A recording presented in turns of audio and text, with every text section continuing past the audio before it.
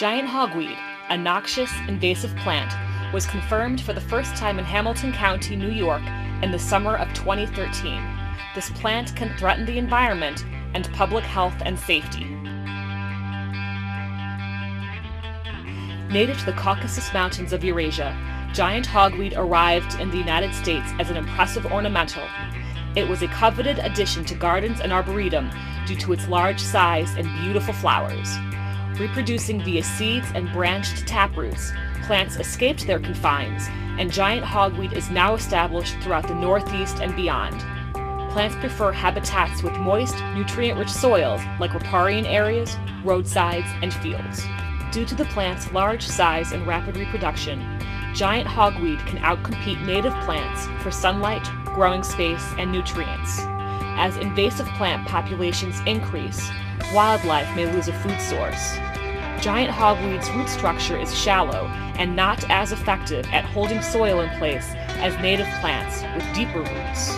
Giant hogweed is a public health hazard because its sap reacts with sunlight and sweat and may cause blisters, burns, scarring, or even blindness. Obviously, it's an impressive plant. You don't often see a plant growing 15 feet in height, and one that has a large umbel-shaped flower like these do. That's definitely red flags. There are a couple native lookalikes to giant hogweed. Common angelica is one native lookalike, and cow parsnip. The distinguishing factors from giant hogweed from those native lookalikes is on the stem you'll see significant red blotching and stiff, coarse white hairs. Giant hogweed was first confirmed in Hamilton County in the village of Speculator.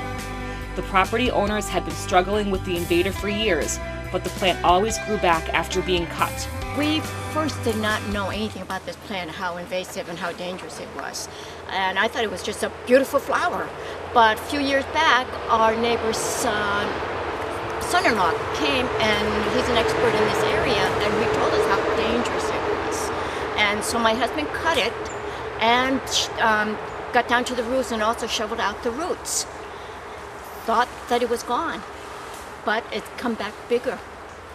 The Hamilton County Soil and Water Conservation District, the Adirondack Park Invasive Plant Program, and the New York State Department of Environmental Conservation teamed up for rapid response. After an indemnity agreement was signed by the property owners, APIP staff managed the giant hogweed plants by first removing the flower heads and then applying an herbicide treatment. The site will be monitored for regrowth. Public awareness and fantastic partnerships allowed this small stand of giant hogweed to be managed quickly and efficiently. If you think you spot giant hogweed in Hamilton County, do not touch the plant. Contact the Hamilton County Soil and Water Conservation District for assistance.